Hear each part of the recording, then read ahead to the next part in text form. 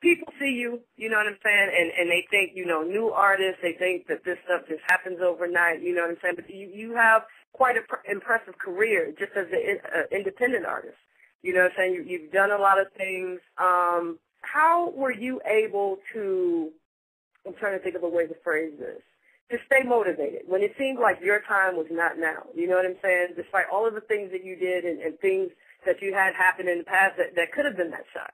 You know? Right. How were you able to remain motivated? Well, I definitely had a lot of adversity that I had to deal with throughout my life, my career.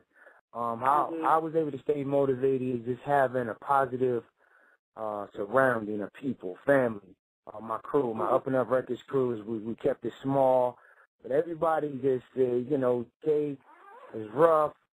But, you know, my work ethic, despite the work ethic, things just wasn't moving, but they kept me motivated. And then, you know, I got 2 young ones. I mean, I'm talking about they 7 and 5 right now.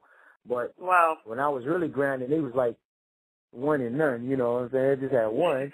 Then, you know.